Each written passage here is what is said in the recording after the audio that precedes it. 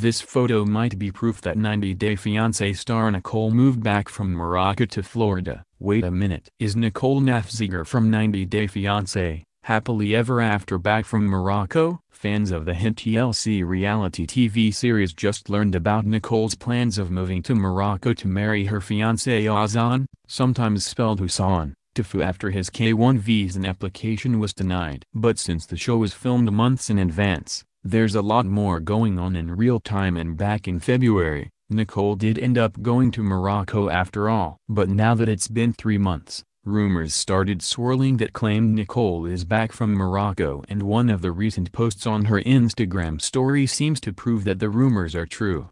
Nicole took to her Instagram story on Tuesday to share an adorable clip of her daughter May eating what seemed to be macaroni and cheese and hot dogs. But it was where that the clip was filmed that seemed to give away Nicole's location. Judging by the white walls, flat-screen TV, ceiling fan, and couches in the background, it did not look like Azan's home in Morocco where TLC cameras filmed in during previous seasons.